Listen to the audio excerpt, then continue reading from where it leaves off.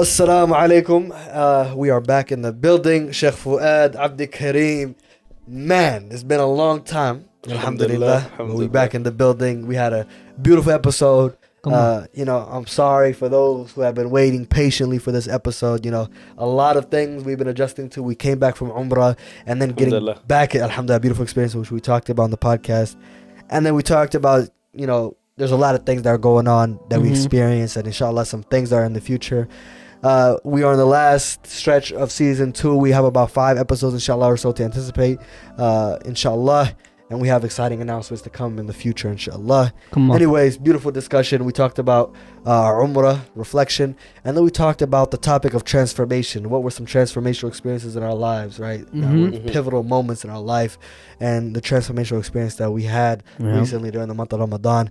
We had a humorous discussion, alhamdulillah, with my brothers. Stories. And I'm glad that we did.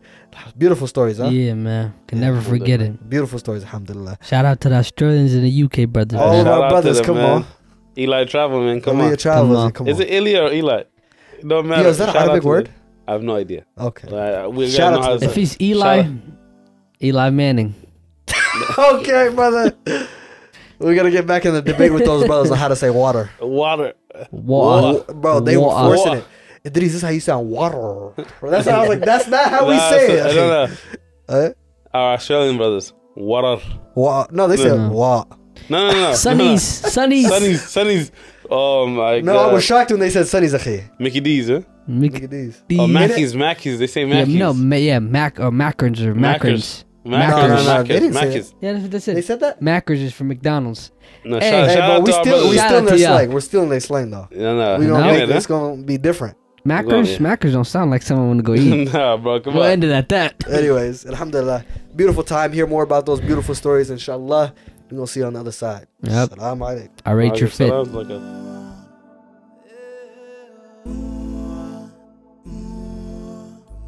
Welcome back to an episode of Talk Ya Haq, the podcast where we discuss the relevant topics impacting us, Muslim Western youth, to better connect with our faith.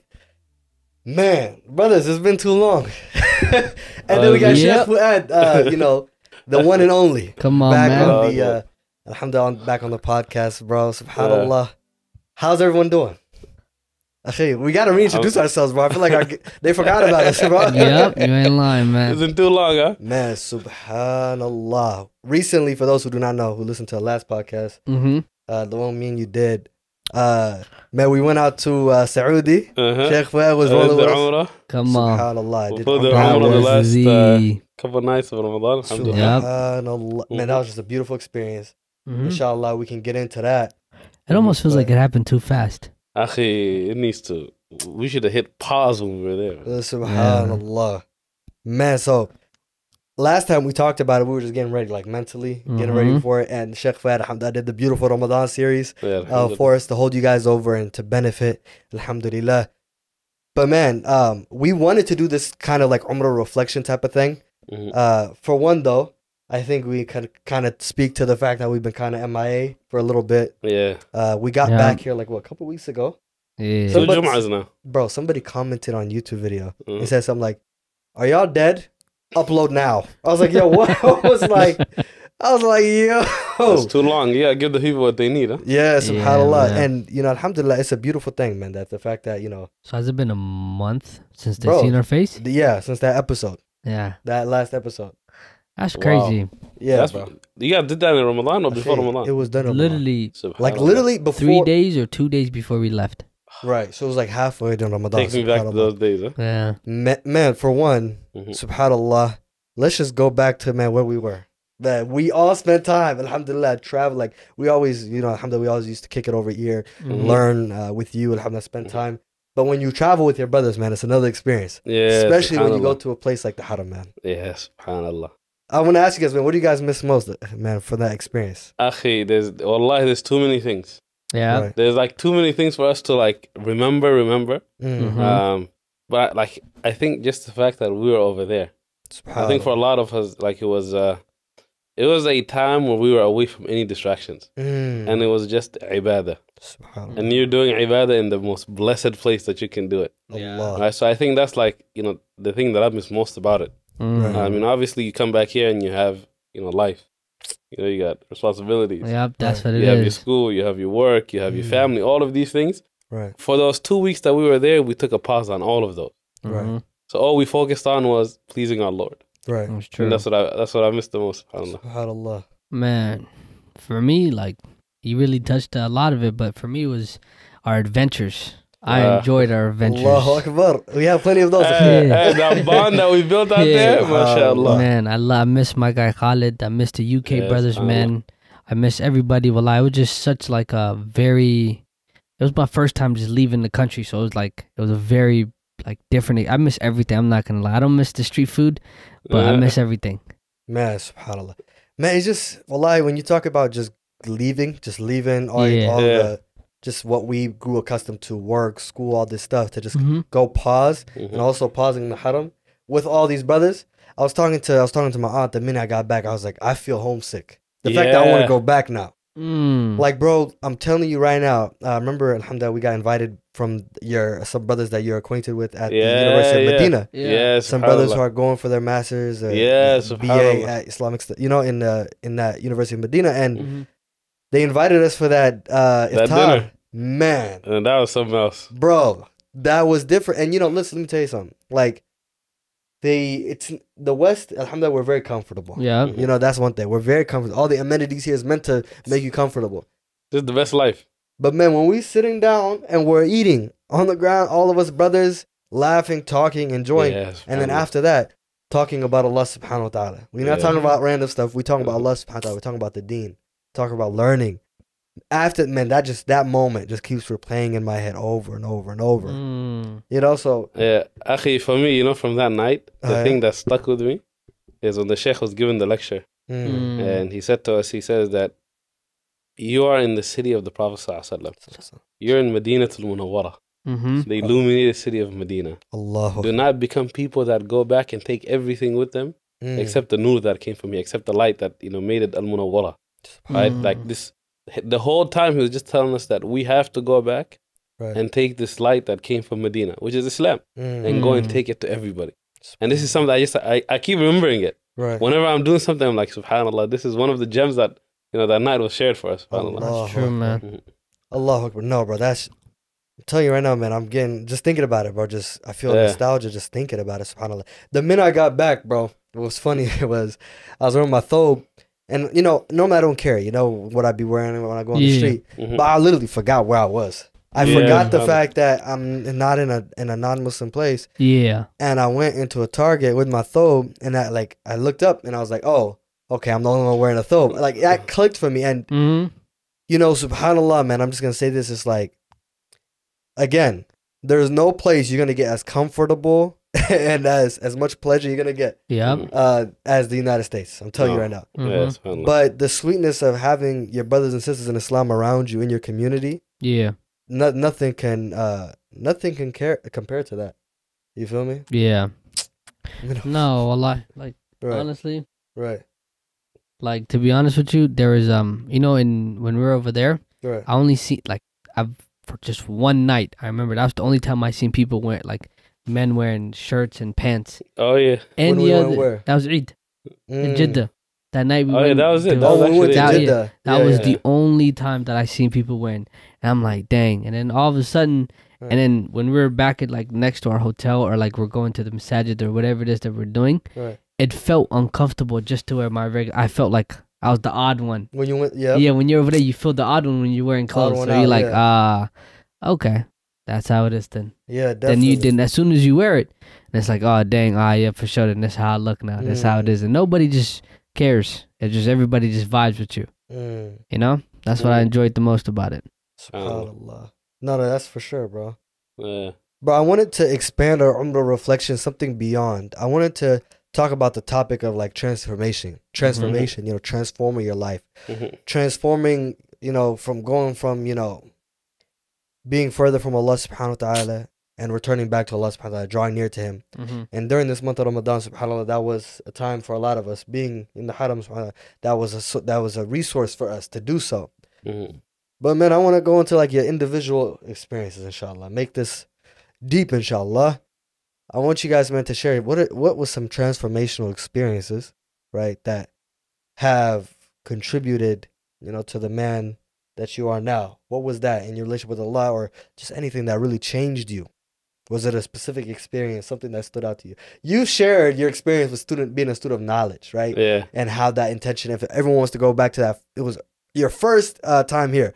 It was not the perfect quality. I'll tell you that right now. Yeah. But I want you, even if you can touch on that, some of that right now, but like, what was some of that transformational experiences, akhi, that made you who you are right now? Akhi, I don't think, like there's some habits that alhamdulillah I was able to pick up. Right. That I don't ever want to give up. I don't think I've ever understood. You know, people talk about the sweetness of making istighfar, right? Like in whatever thing you're doing, constantly making istighfar. Right. Obviously, this was something that, you know, we'll do after salah, we'll do here and there and stuff like that. But being in the haram and realizing that the only thing that we are here for is seeking the forgiveness of Allah subhanahu wa ta'ala has made, like, coming back from that and has it's made it so much easier to do istighfar, because I keep thinking back to where we were at the first house that was built for the purpose of worshiping Allah subhanahu wa ta'ala, and we're making tawaf around the Kaaba, we're looking at it when we pray and so on, you know. Right. So one of, like, for me, one of the best things that came out of this Umrah for me was that I'm so in love with istighfar. Like, every time I say it, I actually feel something happening. And I think one is due to where that habit was picked up from. Because everywhere where I would be walking, I'd just think to where am I standing on? These are sacred lands that we're walking upon. These were the streets which the Prophet ﷺ walked upon. Right, so what is one thing that he used to do constantly? To seek istighfar. Right, so that's one thing that, you know, alhamdulillah, that has come back with me, and like really has changed the way that you know, like a lot of the things that I've been doing, alhamdulillah. Allahu Akbar. Yeah. Man, real quick though, alhamdulillah, that was about, you know, this Umrah reflection in terms of recently. Alhamdulillah, you're standing before us as an imam, someone who has learned the deen, who is teaching the deen, alhamdulillah rabbil alameen. You're a brother who grew up much like us, you know, growing up out here, and MashaAllah, Allah subhanahu wa ta'ala has safeguarded you from Allah and has favored you in a lot of ways. So may Allah continue to keep you steadfast, akhi. But I'm really curious, earlier than this, you know, beyond this, a lot of people, man, are like us. Maybe they have experienced being distant from Allah subhanahu wa ta'ala, have not really tasted the sweetness of istighfar and getting closer or drawing near to Allah subhanahu wa ta'ala. So where did your journey begin? You know, we were born Muslims, we grew up Muslims. Alhamdulillah. But do you have an early memory where you were like, alhamdulillah, like really transforming? Really, the earliest memory I have, and I think I told you this before, was when I was living in Nairobi. And I was very young. Right. I'm thinking, this was maybe when I was like 6, 7. And I was going to a madrasa. The madrasa is still there, the duksi is still there. Right. It was a boarding school, but our parents couldn't afford to take us to boarding school. So we would go and spend the day there, and then they would pick us up, you know, right before Maghrib. But the other students, they would get to sleep there. And I remember there was Ramadan. It was towards like the last 10 nights. And we were in, like, there was a bunch of other little kids with us, right? Because we were in the boarding school, we were learning Quran and stuff. And out of nowhere, there was a kid that was like 2 years older than me, still under the age of 10. The imam of the masjid that was leading the masjid told him to go and lead the salah, and this is Taraweeh. And I was standing there, and at this time, I only memorized up to Surah Al-Ahqaf, so this is like 5 juz only. And I'm sitting there, I'm watching that kid. I'm like, that's somebody I play with, that's somebody I run around with, and now he's standing in front of us and leading a salah. What is wrong with me? Why can I be the one that's doing that? Right. So that's really like, whenever I think back to, you know, what made me choose this path, there's always this memory of that kid leading. You know, that kid going and leading at that age, and I'm like, we're so close. And you're only 2 years older than me, and you're still a little kid. We're all little kids, but you're leading. You're standing in front of all these people, and you're reading the Quran.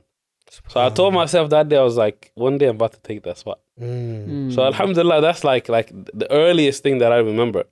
And then like throughout high school and throughout like living in America and stuff, one of the things that would always take me back would be, one, that memory, and the fact that my parents tried really hard to make sure that we stuck to our Quran. reading our Quran, making sure that they took us to madrasa and so on. Right. And so just slowly, you know, about 10 years later from that point, 11 years later, I was able to lead Tarawih. Allah. And I was like, my goal is complete now. SubhanAllah.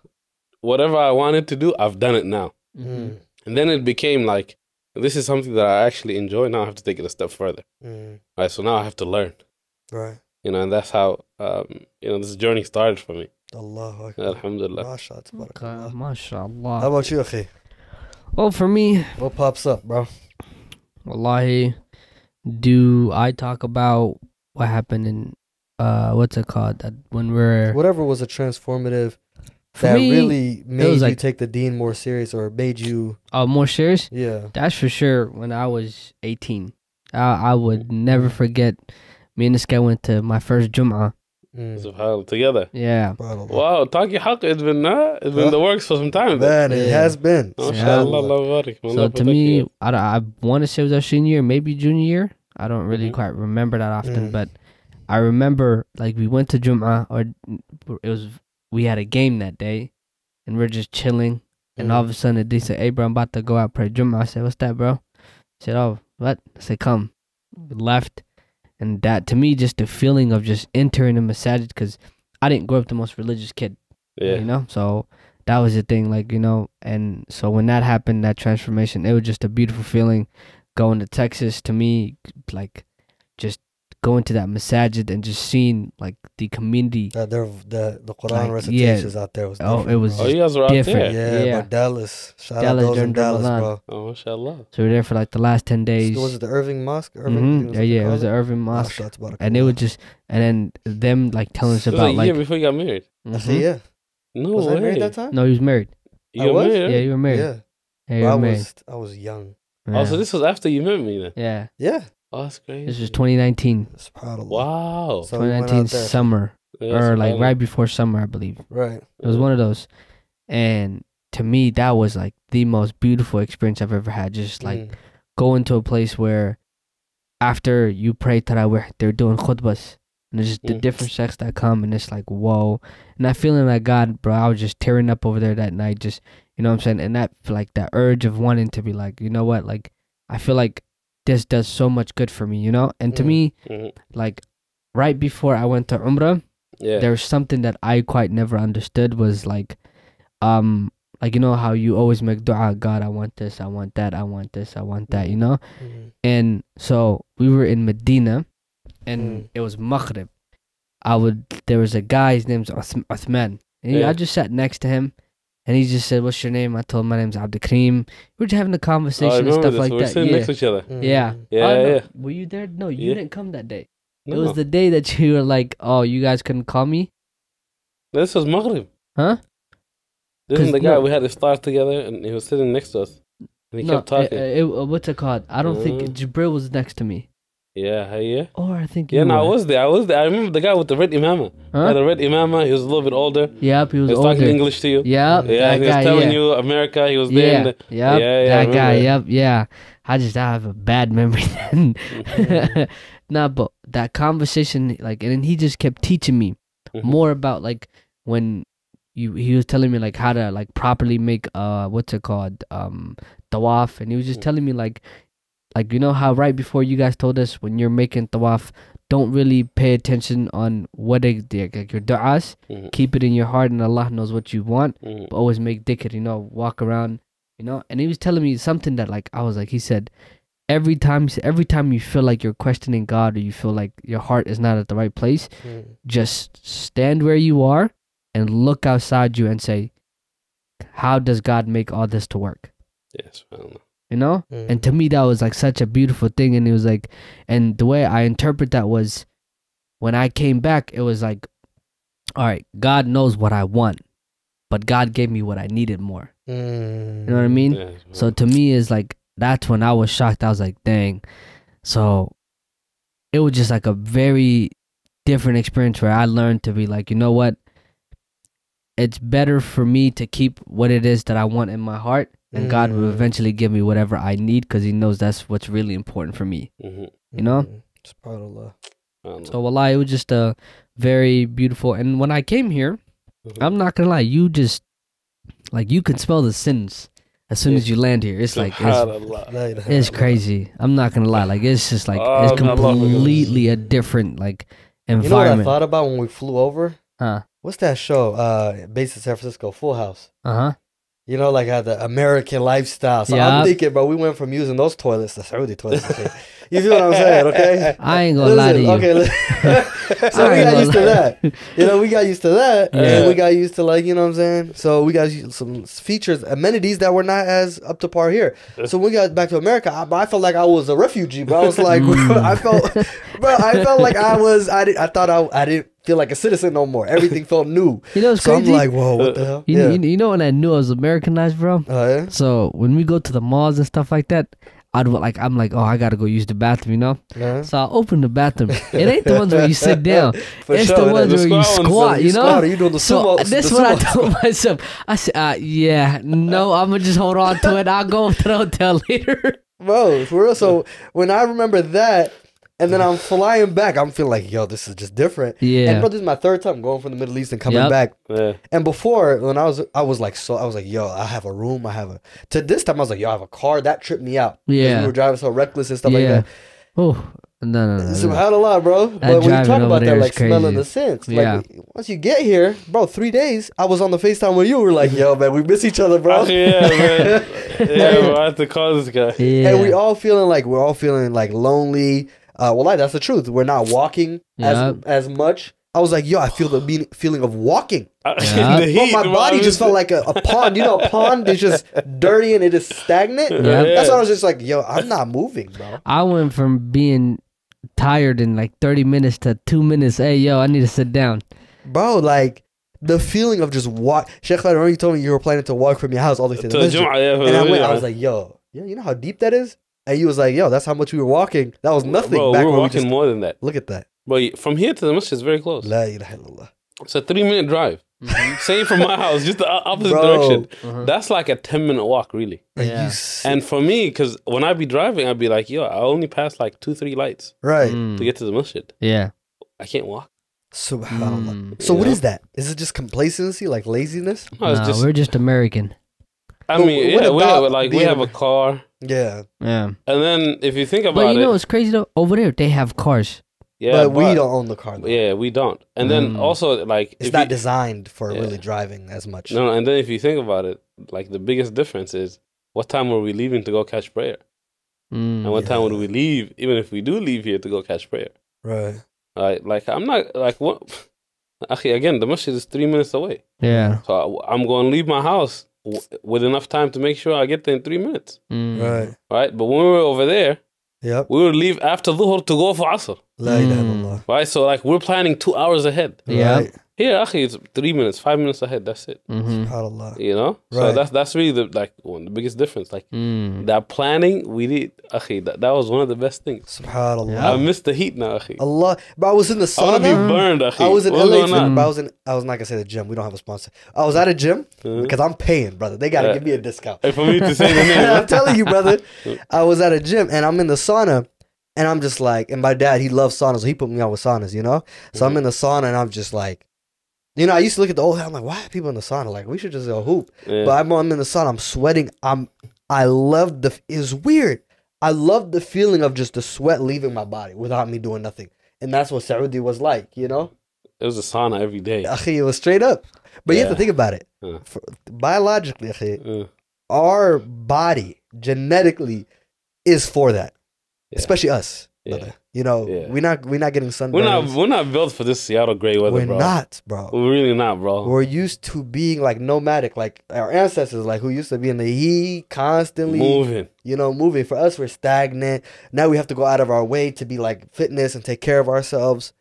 When you're constantly moving, everything is accessible. So when I'm telling you, so those 3 days, I started to be like, yo, what is going on? You know, and that when I was thinking about like the romanticizing and thinking about it like America TV. I don't know why my mind went there. I thought about the Fuller House or something. I think that's what it's called. And I'm like, brother, this is not what it's cracked up to be. And you have to ask yourself, what is in exchange Like, I don't know when I was there, but I was thinking about it. I was like, do they do Amazon delivery here? I don't know. When I was there, I swear, I'm walking. Oh, man. And I was like, do they do Amazon delivery? Crazy stories over there, bro. Hey, these are the thoughts that came when you guys were sick, huh? Bro, oh, yeah, we got COVID out there. Yo, bro, that was COVID bad. was killing me, man. Let me tell you something. They hiding these numbers. Brother, we was like, UK brothers, we giving you a heads up. They're like, COVID, we don't know what that is. Yeah. I said, bro. No, shout out to the UK brothers, though, man. Bro, Allah. I miss my UK brothers, though. Man, I miss Australia, UK, all those brothers. Bro, that bond, that bond. You know, like, when you make, like, friendships. Yeah. Right, this was better than that. Yeah. Because we were building this bond, worshipping Allah subhanahu wa ta'ala. There was nothing else that brought us together. It wasn't like we wanted something from them. Yeah. So this was really a bond that was built on Iman. That's very true. And that's why we're still thinking about them. Akhi, wallahi, there's some times where I'd be like praying and I'm making dua and stuff. I remember those brothers. Yeah. I'm like, subhanallah. Those times that we spent together. Right. May Allah subhanahu wa ta'ala bless them. Ameen, may Allah bro. subhanahu wa ta'ala reunite us once again together. Bro. I miss my UK brothers. Bro, I told them. shout out to all our brothers, Yeah, bro. man. Shout out to them all our brothers. brothers. Are some, mashallah. Yep. Subhanallah. You know what's crazy, though? I don't miss the heat. Really? Nah. Yeah. I'm not a heat type of guy. Nah. You don't miss the heat? I miss everything. Everything, See, bro. I miss everything. I just don't miss the heat. Because, I loved walking. He put me. Son of You know what's walking, crazy? You and Khalid put me on game. Because you were telling me, like, because I didn't know when you sweat. Those problems. Yep, there's problems. So I was like, dang, bro. You're talking about during like the actual state of Ihram? Is that what you're talking about? No. It's talking about something else. Yeah, he knows exactly what I'm talking about. Oh. It's, bro, I'm telling you, like, you walk a certain way. Just know that. It's just like your body sweats. I know what you're talking about in the state of Ihram. Nah, even outside of it, Even it still outside. gets you. You serious? Yeah. Yeah, some people, Because it's so hot. Are you serious? Like, it's hot. Like, my body just, like, if it's too much heat, right. I'm, like, just sweating. And it's like, okay. Did you you talked about, like, the background, Abdi, like, your transformational experience, like, background. But this trip specifically, Sheikh Fuad did that one first. He talked about it first. But how about you? For me, it was just the fact of just, like, I remember, like I was saying, like, stop, like, what's it called? Like, I know what it is that I want. Right. But like, this trip taught me to stop doing that and keep it in my heart and make dhikr. And every time that I feel like I'm struggling, right, just think about, and the guy always, he could repeatedly said, fikr, think. Only about God, and think about how he made this earth, and like, what's it called? To me, the example he used was like a baby, like, when the mom, it's in the baby and stuff like that. Like, how could something so, like, complex, God made no mistake with it. You know what I'm saying? And it was just like, wow. And he just think about, like, the trees, how it grows from nothing to all of a sudden it gives you fruits. Everything it gives you nutrition, And it's like when you look at the whole world and stuff like that, it's just like, it's so crazy. Why is it that, I'm genuinely curious. These things are miraculous when we look at them. But bro, it's like we walk past these like without any kind of awe or amazement. And Allah subhanahu wa ta'ala points to these things to make us reflect. Yeah. But why is it that we walk around these things and we're completely like ignorant and like heedless, bro? What is your thoughts on this, bro? We're just forgetful. What are we thinking about when we're here? What's the number one thing everyone thinks about? Themselves? Not only themselves. School, like that type like of stuff? responsibility. Yeah. Right. Like you're just thinking about the dunya. So you have no time to look at the tree. And be like, look at how amazing this is. You don't have time for that. That's for me. That was the one advice I would give them. Yeah. Whenever you feel like you're going through much, like a lot, and you're like dealing with like questioning a lot, wallahi, just take a time just to think about God and just be like, man, God created all this, and reflect on everything that you have, and don't worry about what it is that you want. God will, give you what it is you need. Whether it comes in a disguise, you know what I'm saying? That's one thing. Alhamdulillah. Hopefully, inshallah, I'll share a couple of stories. Look, man, we've shared our things. Oh yeah, this Let's guy, hear man, this guy, the interviewer, brother. Well, this is talk your haqq. Nah, brother, chill out. Nah, bro. Interviewer. Nah, bro. Subhanallah. Man, how do I start?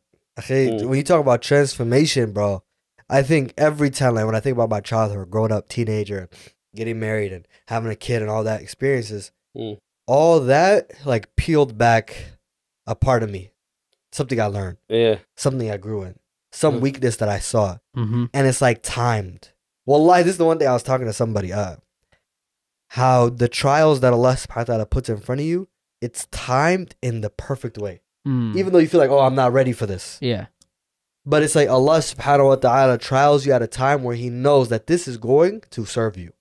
If you allow it to have that mindset. Okay. But if you have that mind and you don't have that sabr mindset, yeah, and you have the woe is me and complacency, and then you just start destructing. Right? So instead of like standing up and becoming stronger, you become weaker. When Allah knew you could lift that weight. Okay. And a lot of times in my life, I was at that time. It's like, there's no way I can handle this. But I was like, just have sabr. Just keep going. Just keep going. Yeah. And I found myself, wow, I am capable. And then it's like, it's happened steadily. I was reading a book. I forgot what exactly it is, but there was a quote in it that talked about like trials and hardship in it. And the analogy the author gave was, you know, the, whatchamacallit, the butterfly, before it's a butterfly, what is that, caterpillar, right? Yeah. And it's inside of a cocoon. Yeah. Inside that cocoon, it's struggling to get out. It starts struggling. When it gets its wings, and the wings are fragile. Yeah. When the wings are fragile, it's wiggling. It's struggling. It wants to get out, it wants to poke out.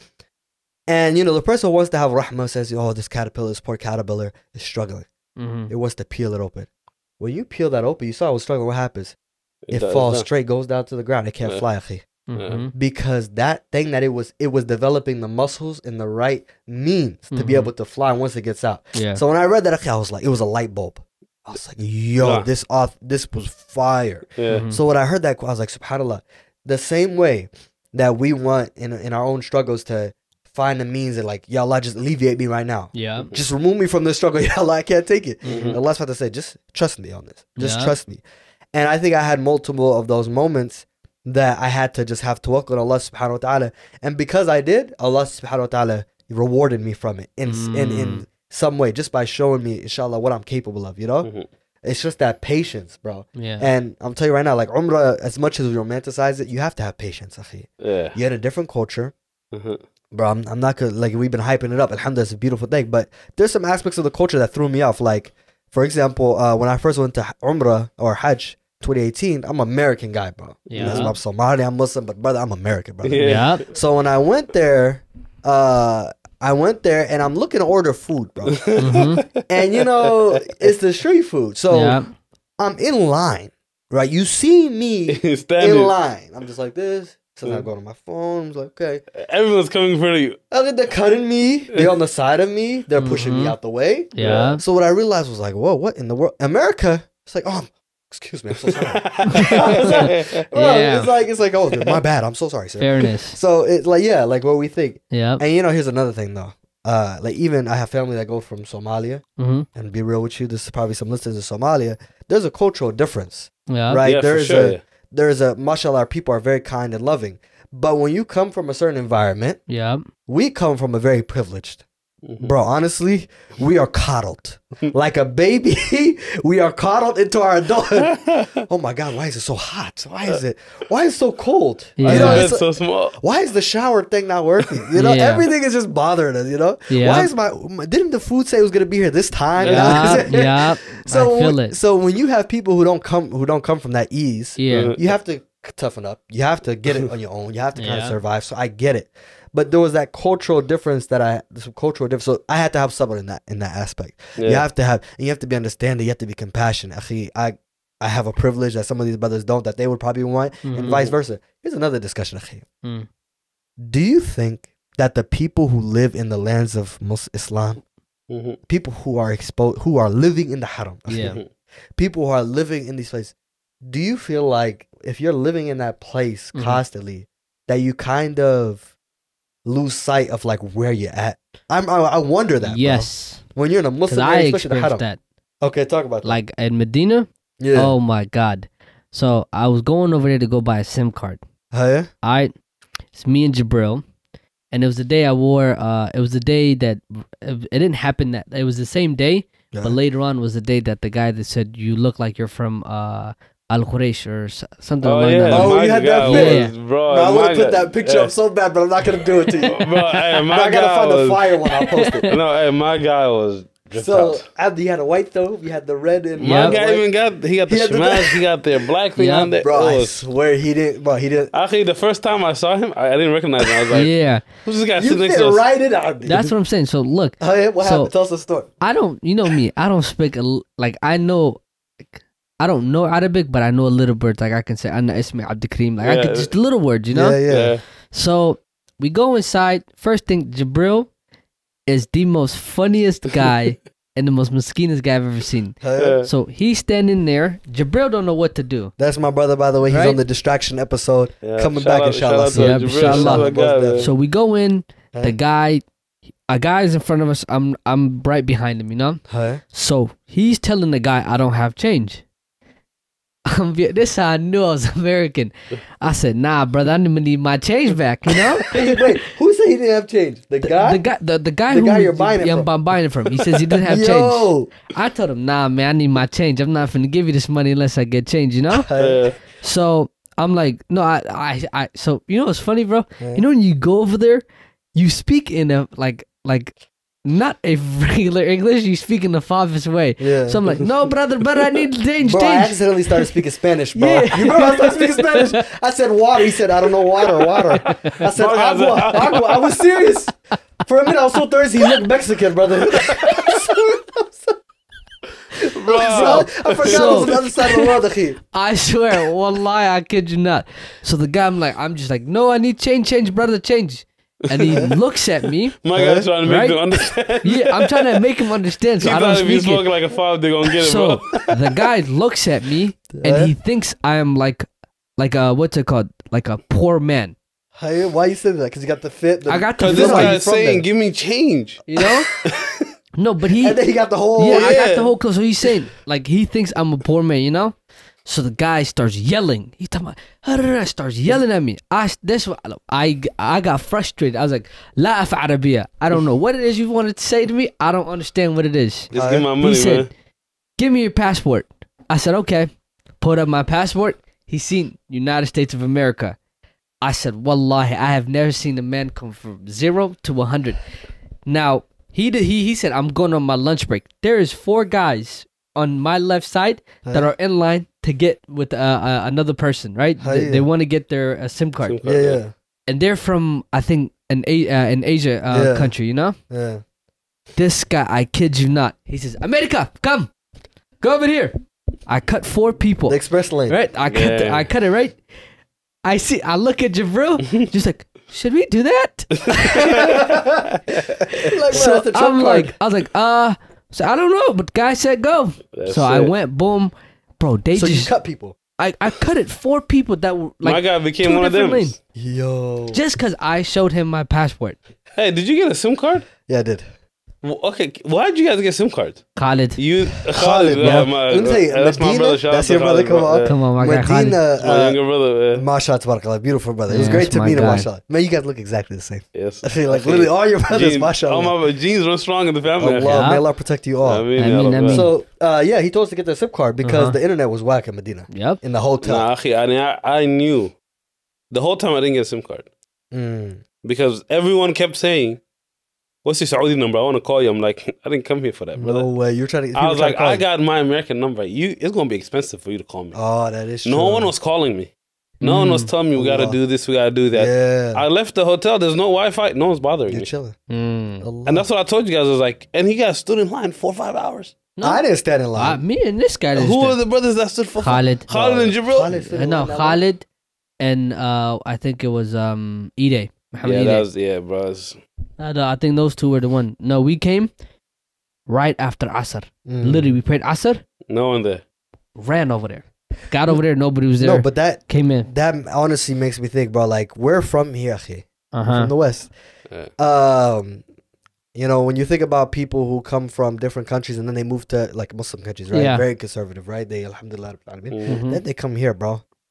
Some people, bro, I can't imagine going from there, being born and raised, and coming here. That's over. Bro, I don't know how I'd react. Either I would be a full-blown sheikh and I'd be like, A'udhu billah, A'udhu billah, A'udhu billah. Yeah. Nobody would want to talk to me, bro. Or you're just going to be worse than I would just be that. But the thing or I would be completely off the rack. Because imagine, it's like, bro, it's like being in a place where you are tested in every kind of way. Yeah. And it's all available. Like, there's no shame in your game. Yeah. But to me, I feel like you have to really fear Allah. If like, let's say I am from America, but at a young age I was taken to Medina to study, right? And I came back at an older age. I feel like at the end of the day, no matter whoever comes, you're not like at the end of you're human, you know? Right. So when you come here, I feel like you would naturally just get accustomed to it.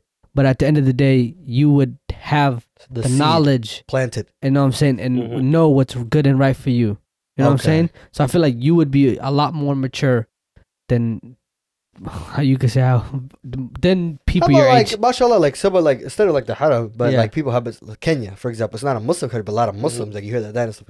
You went to Kenya. I know there's a lot of parents who send their kids back to Kenya and then they bring them back. Nairobi? Yeah. Come on. Sleep, man. Come on. Allah. So when you come back though, is it like a struggle or is it like you feel emboldened? No, this was when I was young. Yeah, I don't. Yeah. So how was that like? I don't even remember. Oh, you don't even. But I don't fully remember coming to America. Was like. How long were you in Nairobi like for? I was there like 2000, 2004. I was there for like 3 years. Oh, okay. But I was young, less than 10.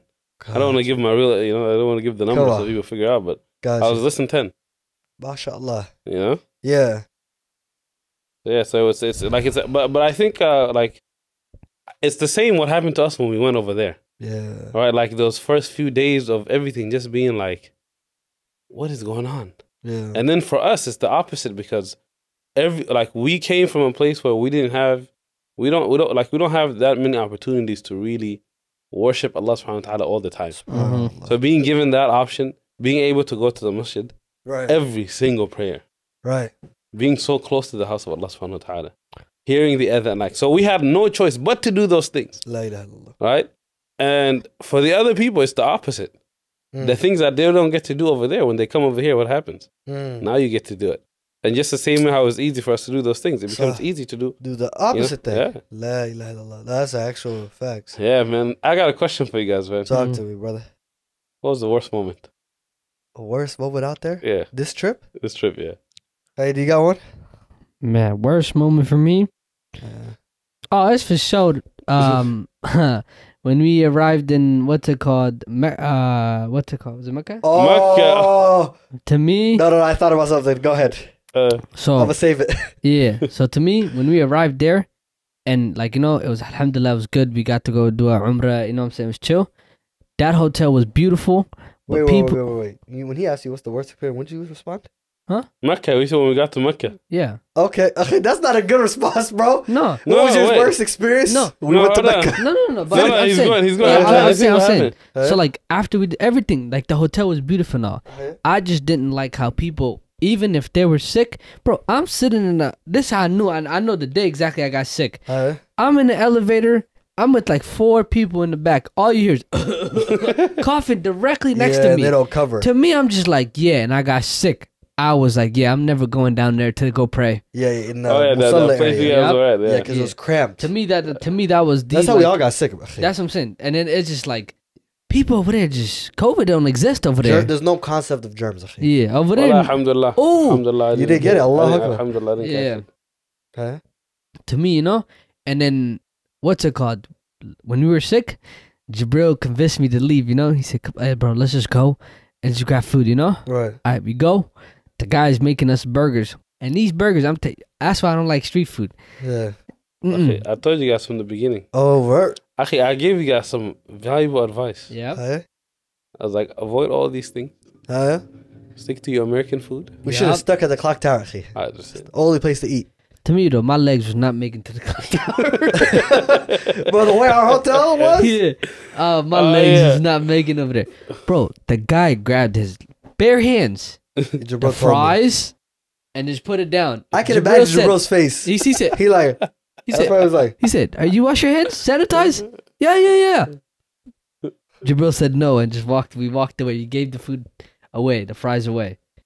I'm telling you, bro, over there. But to me, that was the worst experience I had. Was just people don't cover themselves when they're sick. I thought about it over there. I was like, in our schools, we're literally taught what you cough your elbow. Yeah. Over there, it's like I sneeze in my hand. Like, who does that? Like, hey, they really and then they dab you up. You know what I'm saying? Yeah. But I think I'm like, yo, dude, this concept that people know germs and coughing, like instead of going like this, you know, that's courtesy. Yeah. Coughing in people's face. I'm like, yo, is that a... Bro, I'm just like, yeah, it's just disgusting. No, you know what was the funniest thing for me though? When we were praying Taraweeh. Yeah. And we couldn't pray like in the masjid, so we were praying in the clock tower. Yeah. Right. And I remember, Akhi, we're so far up high. Right. There's no way the imam's hearing us. Yeah. Right. Every time the imams would make a mistake, people so far, they would be correcting the mistake. SubhanAllah. I'm like, what are you guys doing?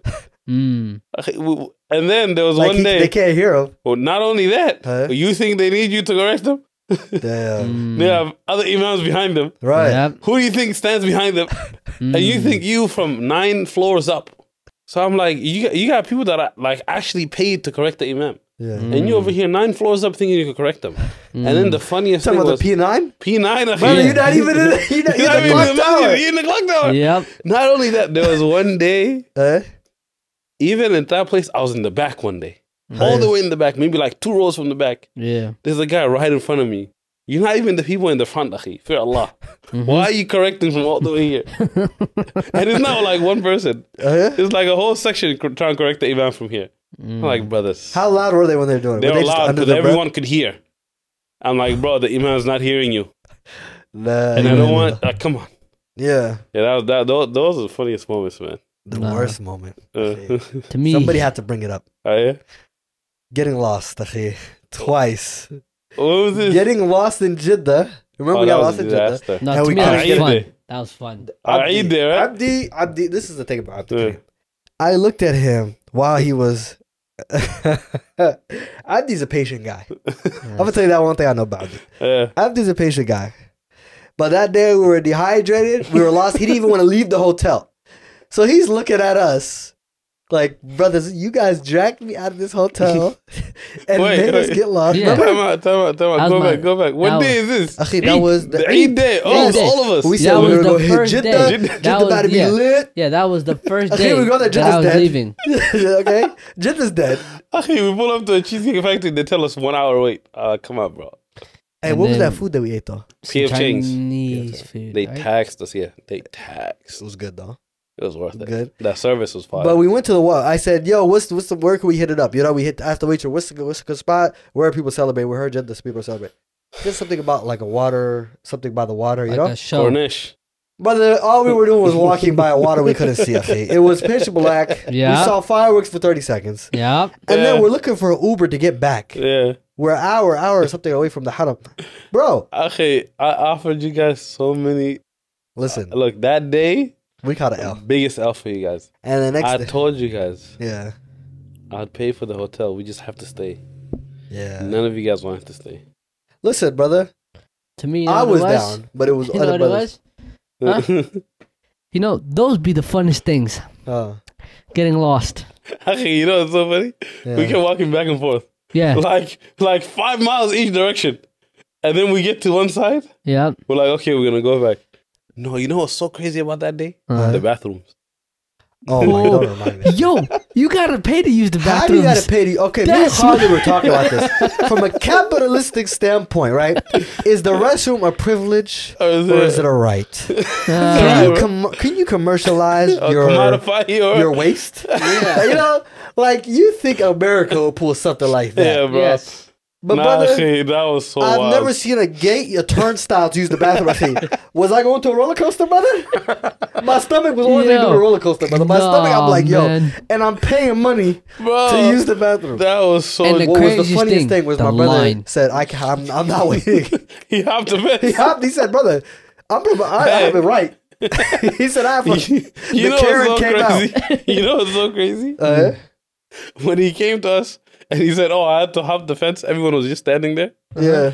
I'm thinking it's like a small fence. No, it's not. I'm like, hey, yo. Bro, you had to climb it. Yeah. You got people looking at it, and you're the only black one there. So you see this one black guy climbing. Brother, he didn't help the stereotype. Nah, bro, wallahi, that place is actually insane. And the brother had a throwback, brother. Bro, you know what's crazy? Yeah. What was it? The thing was, to me, was the funniest thing was, everybody had to use the bathroom at different times. Bro, that was... I swear. He'll go. I'm like, oh shoot. You know what? I gotta use the bathroom. No, bro. It's a line over there. You can't go. We gotta go. I'm like, yep. I'm just out here. I recorded it. I'll send it to you. I'm like, yep. Me and my brothers were lost. We are homeless for tonight. I'll keep you guys updated. No, I offered you guys a home. Listen, you guys refused, man. No, that was a real big L. Yeah, shout out to our brother Khidr. He pulled up on us too. Allah Akbar. And his brother from ATL. It was fun though. It was definitely to me, fun. that's what I'm saying. I enjoyed it. Got lost in the desert. That was a great time. Oh, these two got lost. I didn't. I had fun. Hitchhiked. When was this? Oh yeah, let's you have amnesia? Brother. That one we have to forget. Yeah, that one you had to forget. That brother got amnesia. No. But that was the experience. Bro, I was just ATV and all I see is you two and Jabril out of nowhere talking about, we're leaving. I said, yep, I'm coming, wait for me. No. They just left. I'm out you there. didn't say you're coming. Wallahi bilated. I asked Jabril. We kept talking to each other. We're like, what did he say? Yeah, I said Jabril. What did Abdikarrim said? He just said, okay.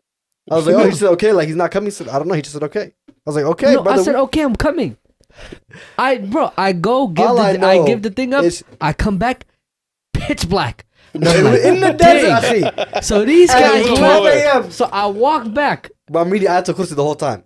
I'm like, but we in the desert in a pitch black. I'm just like, I'm walking. We all heard the stories, brother. I'm taking one step. Bismillah. Bismillah, brother. I'm nervous.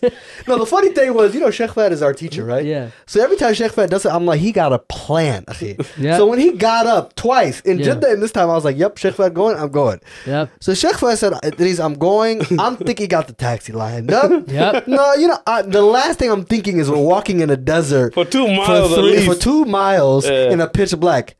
So then I'm walking forward to Sheikh Fuad. And Sheikh Fuad is a tall guy, so you always see him in the distance. Yeah. He's walking. I'm like, okay, Sheikh Fuad got a plan. Okay, I'm seeing no car. So I keep walking. Yeah. The more I'm walking, I'm like, okay. Something's wrong here. Something is up. Yep. Is this an emergency? Because, but alhamdulillah, man, it was, I got some videos to document that experience. I know. You know what's the funniest part? We got some relief. Yeah. And that relief ended. Oh yeah, the bus. Actually, a bus pulled over for us, right? After we were waiting at the road. We were waiting at least like 30, 40 minutes. Yep. Waving our imam, waving our thobes. 1 a.m. in the middle of the night. 1 a.m. In the middle of a highway, in the middle of nowhere. Actually, a bus just pulls over. Yeah. Bro, you know these guys, they rip you off the whole time. The whole time, like everyone's just getting ripped off. For sure. So what ends up happening, Akhi? Hey? I've never been ripped off like this guy because he knew we had no option. Yep. He said, you want me to take you to Mecca? Yeah. 50 each of you. Riyal. Riyal, right? I was like, yeah, come on. I was like, give it to us for 30. He knew there was no other option. He was like, no. I was like, 40. No. I said, fine, we'll pay the 50. Okay, we get on. Everyone is celebrating. The whole bus is empty. Nice whole bus. Empty. Nice, clean, very nice bus. What the UK brothers call coach. We got a few UK brothers with us, and we're just chilling there, and we're thinking, Alhamdulillah. I go all the way in the back of the bus. My guy goes to sleep. Down. Yeah. Okay, like brothers were chilling. They were like, we're gonna make it back to Mecca. Yeah. I knew there was a problem as soon as someone called this guy while he was driving. But I was too tired to even listen to the conversation. So I'm not listening. And I pick up my head. I'm looking at the road sign and this guy takes the exit. He pulls up. He's like, get up. Did you have to pay? So we literally drove only like 10 minutes, right? Was it 10 minutes? It was 10 minutes. I blinked, bro. And I'm like, why is the bus stop moving? I thought I was dreaming. I get it. I see Sheikh Fuad talking back and forth. I was like, this is a nightmare, brother. Man. So the guy said, just get up. I can drive you guys to Mecca. Get out here. We were like, did this? And then my guy had the nerve to be like, aren't you going to give me something? I was like, okay, you made us more stranded. At least we could have went back to our brothers. Now we're really in the middle of nowhere. Yeah. But alhamdulillah. At least our Uber was working. No, and he dropped us off at a very nice place. There was like a carnival. Like there was rides and things like that, right? Like he dropped us right next to it. So there was a bunch of Ubers there. Right. We got the Uber. Right the Uber came right away. It came. It was already parked there. And then we took the thing, alhamdulillah. But that was experience. See, while that was going on with them, my guy was ATVing. No, there's no such thing as ATVing. I'm sitting down, right? I'm just vibing. I'm like, yep. Whenever these guys are ready to leave, I'm ready to go.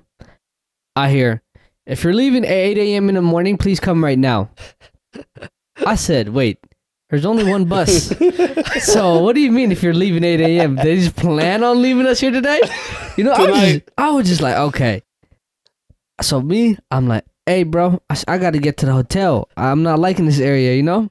No, it's okay. We're there. Boom. Yep. At least you guys got the I food. try to sneak myself into there. All you see is I was going to go up. I was going to get in, right? All you see is like three, four people coming down. I said, you're American. You try to do the same thing as me. They didn't allow us to go in. It was half women and half guys. They were rushing, you know? Right. And some of the guys that were still leaving 8 a.m. were right here. We don't know how or what exactly is going to happen. I'm just there, sitting down. No car. No car. The bus just left. And I'm out here just like, okay, if I sleep and I wake up with 10 camels next to me, I'm done. I think that's it. I no longer know where I am, you know? Yeah. So I'm like, dang, bro. And it's just pitch black. And I'm just sitting there. And then we decided to play a game. And then they brought pizza. And they brought water, right? So I'm like, yep, I'm chilling. Then a bus comes, and this is my head. I'm like, dang, Idris is probably sitting down. Sheikh Fuad, they're just probably vibing, talking, da-da-da-da. I go, we got lost. I said, yep. Nah. It was, bro, that was just the craziest thing, bro. Alhamdulillah, bro. Alhamdulillah, it was a good adventure. It was a beautiful experience. That's what I'm saying. We got to learn more about ourselves and spend time with brothers, you know? Yeah. That's what I like. Like, when you get lost, it's like the funnest thing. Because if you're with somebody, if you're alone, it's not fun until after. No, but in the time you just stress it. It's stressful. Yeah. But then once like you find your way home, you're like, dang, that was actually fun. It becomes funny as hell. Yeah, like it's like, dang. The hotel, the minute we got to the hotel, we crack up laughing. Boy, it was disaster. Because you know how many times me and this guy got lost? What you mean? Okay, as soon as we pull up to the hotel, there's a fight. Oh. Huh? You didn't know about that? We didn't tell you? No. You didn't tell him? Okay, let's just keep it short, bro. Okay, we walk into the hotel. We already had a very stressful night. It's 2 a.m. We're already struggling. We just, you know our hotel where it was? You know that last climb? That's a disaster. Yeah. You're not hurting. Everything else is cool until you get to that climb. Yeah. We're trying to get there, and we're like, this is about to be a struggle. We just see dudes going head up. Like fist fight? Fist fighting right in front of the thing. Yeah, I was shocked. Wow. I was like, what My guy was like, we back in the hood? No. You know what's crazy? Cars parked up. Bro, cars parked like crazy. Police there and the thing, you know? Yeah. You know how many times me and this guy got lost? Huh. More than you can imagine. When? No, alhamdulillah. In the wilderness. Why'd you say it like that? Me and this guy walk into the woods. Fishing. And by the way, we got to get back on that. Yeah. Bro, fishing, the things sure. we did for fishing. Oh, yeah. It's Hey, I'm another down episode. soon, bro. Let's get Okay, it. that's it. It's another episode. Yeah. That's all I know. We just walk in, bro. There's a time I fell into like what I thought was water. It was not water. I just fell in. I'm like, Idris, it was a swamp. I'm just yelling. We were I'm walking on a wooden thing. The wood collapsed. His whole guy's leg is inside. That's bro. It's a funny experiences. Hey, we got to get more into those. Yep, for sure. No, for sure. No, SubhanAllah, man. We had a beautiful experience, and I for sure loved it. Yeah. Alhamdulillah, there was some books that I got to buy, which were very difficult for me to find. Yeah. Obviously, the bond that we built. Yeah. You know, one of the things that I learned is that like going to Umrah is better to go without a group. But the thing that the group offers you that you can't get by going by yourself. It's that bond of brotherhood that you get to build there. That is true. That is true. So even though going with a group might be difficult, it might be like... No, what I heard was it was like because of Ramadan. Yeah, that's one thing. A lot of the issues and logistical. Not even just that. Just like in general, going... Like we went to Hajj. Yeah. We went to Hajj with groups. That was a struggle. Yep. But the bond that we built with the people... You went 2019, I went 20... You went 2018, I went 2019. Right. The people that I went to Hajj with, there's still this bond that we have together. There's still people that don't live in this state that I hit up that we went to Hajj together. And that's the only connection that we have to one another, you know? Yeah. So like that bond that you built, and I think like as believers, this is a bond, like a bond of Iman that we need to establish. And one of the best ways to do that is to go on these type of things. You know, going to Umrah, going to Hajj, going to like different, historic Islamic sites together. And you get that feeling of like the whole time I was in Umrah, one of the things, when we were over there, one of the things that I kept thinking about was like Islam came from these places. Like Islam came from Medina, Islam came from Mecca. the struggles that people had to go through for us to be able to come back so many years later. Yeah. Like, what are we going to do so that other millions of people later are going to come back? Yeah. Right? So that's, you know, alhamdulillah, you know, that's the thing that you get. So the bond that you build, like you really see Islam, you know? Yeah. Not just the people you see here in the masjid when you go to, but you see people from all over the world coming with the same purpose as you to come worship Allah subhanahu wa ta'ala. You know, so that's why, like, if we ever go, inshallah, when we go back, inshallah, come on, we might still go with the group, man. That's it, inshallah. You know, we'll go and build that bond with the brothers, and you know. I enjoyed it. To me, it was like, with everything that happened, I still wouldn't trade it for anything because it's like it was just such a it was such like a crazy. It was like a roller coaster. Yeah. And to me, it's like, you know, use these depending on who you are. Oh, yeah. For sure. You know? Actually, right now, every time I see Mecca or Medina on my thing, like my heart starts to hurt. Like, why are we not there? You know? I feel it, man. And to me, like, wallahi, I love Medina. Yeah, Medina was. Remember how I was telling you, Sheikh Fuad, do you hear the birds chirping? Sheikh Fuad was like, what? No, I actually don't. Akhi, you don't hear nothing in Medina. Even the conversation. We never understood. No, you do hear, it's like an ambience. It's like a beautiful, it floats. You know, they say there's so much peace and tranquility in Medina. Right. So when I went in 2019 to Hajj, we first went to Mecca. Right. And then we went to Medina after finishing Hajj and stuff. Right. And everyone that I went with, everyone was just talking about how amazing Medina was. But for me, I couldn't get that experience because all I was thinking about was leaving the Kaaba. Right, like I couldn't believe that's where I left. Right. Yeah. So at that time, Medina didn't like it didn't meet the expectations for me as it did for everybody else. Yeah. Because the only thing, and then even now, I still like even though Medina's amazing, Medina's beautiful. I think personally, like I love Mecca more than Medina. Right, and I think the main reason the Kaaba is there. You know, I think like when we made tawaf, when we made Umrah together. Right. The first Umrah we went and we were making Umrah and we were making tawaf and we were down in the actual floor of the Kaaba. Yeah. Akhi, every time I'd go around and I would look like from every direction you see the Kaaba, it's like, you know, our entire lives, our ibadah is directed towards this thing. Like this is our qibla. Yeah. And we're this close to it. Yeah, that was right. crazy. So there's like that built up that you already have of every time you pray the salah, you know you're facing the Kaaba. You're praying towards the qibla. Yeah. But now you're like actually there. Yeah. Right. But this time I was actually able to understand what everybody was saying when we went to Hajj. Like how peaceful Medina is, how much tranquility there is. Right. And he like one day me and him were walking. Hey? And we're talking about how there's 1 million people here. Everybody's talking just like me and him. Because we're talking, we're walking. Right. And you don't hear anybody. Nobody. Where? In Medina. Like, bro. Like, you don't hear anyone talk, but everyone's talking. Yo, everyone is talking. You don't hear nobody talking. No, that's actually trippy. Yeah, to me, that's what I was telling you. I was like, Sheikh Fuad. That's when I said, this is the Sakina there. That tranquility of Medina, that's what was there. Was it the whole world? Okay, like, you don't hear anything. Everything's so peaceful. Exactly. Opposite of Mecca. That was shocking. Mecca, nobody's talking, you hear everybody. Yeah. Mecca, to me, I felt the hecticness. Medina, I'm like... It's that's what it is. It's the hectic. When you feel chaos, overwhelmed, a lot of people, that's the truth. Especially Ramadan, bro. When you go to Ramadan, like I went different times. It's different during different times. But Medina, this is the first time I started in Medina. I like the fact of ending in Medina. The reason why I say that is because it's like you work because you're working. You're striving in Mecca to accumulate 100,000 deeds of one salah, of prayer, right? Yeah. And when you go to, what's it called, Medina, it's less than that, but it's not that same striving. So you're striving, you're doing your tawaf, you're doing your umrah, maybe you're doing it for a deceased family or people who can't do it physically. Yeah. So you're struggling, you're shaving your head, you're going back and forth, walking back to the hotel.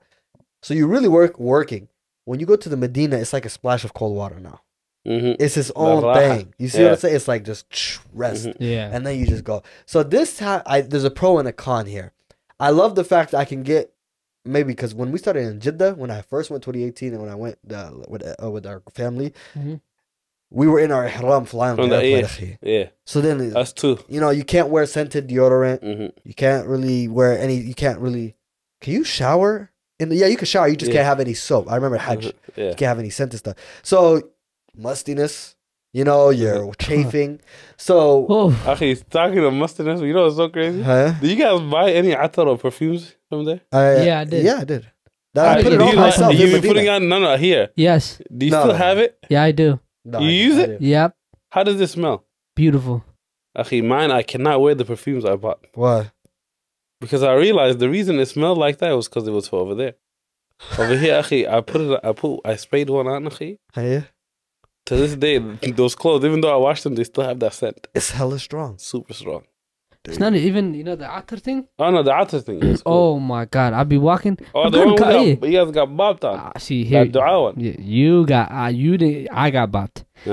We all get bopped. We all got bopped. But the even with the discount I get, we all get bopped. Right. Huh. Left and right. I was just throwing money like I didn't. we're in the land of the merchants, akhi. Yeah. Nah. Hey, but yeah, akhi, Mecca though, Mecca has my heart, man. Allah. Me, Medina. I don't know what it is about Medina. No, Medina's. I love them both, but I'm not going to say but. Yeah. It's just that they have their own unique just attributes that you really appreciate each when you go to both. Yeah. I feel like Mecca has this strong, like overwhelming kind of, oh my God. And it's joy, right? It's passion. But when you go back to Medina, it's like rest, it's tranquility, it's peace. Yeah, that's how it is. Right. Like Medina felt so calm for us. Yeah, it's literally where the Prophet is buried. Yeah, to me. You could just feel the barakah. Yeah, to me, it's not even the fact that, like, what's it called? It was just so peaceful. To me, just like, they both have like amazing history, but to me, just like when you were teaching us about like the history of the prophets, teaching us about the companions that was buried next to him, and on top of that where the burial's at and stuff like that. And I remember the night we were walking back from the dinner spot and we're walking by the grave. To me, I was just like, whoa, like you could feel like I don't know, I felt it, and I was like, man, this place, the war, the histories, the battles, that the buries, the cries, and all that stuff you could feel, and it's like God just blessed this whole place to be so calm. And to me, that's what I was feeling. I was just walking. I didn't hear no cars, nothing. I just heard the Quran. That's it. I was walking. No, it was definitely special. You know? December. Taki haq Inshallah. Taki haq Umrah. Winter break, inshallah. Inshallah. Inshallah. I know that we have been kind of, like I said, distant. Yeah. But inshallah, we're at the cusp of season 2 of Taki haq ending. You know, we had a good stride, alhamdulillah. Sheikh Fahad went on multiple times, alhamdulillah. You're one of the guys who pushed us to start the season 2, get it going, and may Allah reward you for doing so. Ameen. So inshallah, season 3 will be coming, after, big life changes happening between all of us three. Alhamdulillah. True, man. Alhamdulillah. And, inshallah, at some point we're going to disclose those things, but major life changes happen, I'm sure, for you guys as well during this time of year, for all of us. And we look forward to updating you guys, but anticipate about 5 more episodes, I want to say, for this season, inshallah, give or take. And, may Allah allow this to continue to benefit. Ameen. So, again, Sheikh Fahad, I'd like to thank you, brother, for joining us on the podcast. Always a pleasure. Ameen. It's always amazing talking to you guys. Come on, man. And you know what's crazy? Hey, talk to us. It's the first time we're seeing each other. Oh, since we got back. Really, yeah. True, All together. Yeah, all together. Yeah, that's a fact. We saw each other yesterday. Yeah. We went to Asr together. That is true. Who won? Okay, we're going to get into that right now? No, just the eye. That's all I It's do. tied up in my head. Yeah, in his head. Yeah. We're gonna talk about it after. Now, the fact that he said in my head, Yeah. that tells you You something. gotta calculate the scores. No, that tells you It's something, the right? This is the only imam in the United States that hoops you. That's crazy. Huh? You said what? Your imam just hooped you. I've Listen, never heard of that. My imam just hooped I me. teach you on the court and in the classroom. Listen, There you go. okay. No, we definitely going back to LA. Let's just end this podcast. We're gonna go back and hoop, all right? Come on, man. All right, y'all, inshallah. Hey. Shout out to our Umrah group, man. Hey. Shout out Shout out to our Umrah group. Shout out to the brothers that were there. Come on. For sure. May Allah subhanahu wa ta'ala bless them. Ameen, May ameen. Allah subhanahu wa ta'ala continue to bless them. May Allah subhanahu wa ta'ala Ameen. reunite us. Bless all the brothers that were there with us, all the brothers that we made amazing memories with. Ameen. And if we transgressed any of them or we took any of their rights, may Allah subhanahu wa ta'ala forgive all of us. Ameen. On top of that, if you're from Seattle, I'm opening up a cafe. Slide through. Hey, come on, you wanna go ahead and the talk mic. about it? Hammer winner? Nah, man. Inshallah, that's I'm in the work of it. So once it's fully accomplished, I'll try to sneak in. Come through, grab that shah. Yeah, Shah. If you want the Taki Haq podcast, if you pull want up. Bigfoot Right here, drinks, bro. everything. Banging. There you go. Banging tea. Allahu Akbar. Allahumma barik. All All right, man. brothers. Inshallah, we're gonna holla at y'all. Inshallah. Barakallah fi. Thank you guys for listening to this podcast, and we'll talk to you guys soon. Inshallah. All right. Assalamu alaikum. Wa alaikum Salam. assalam.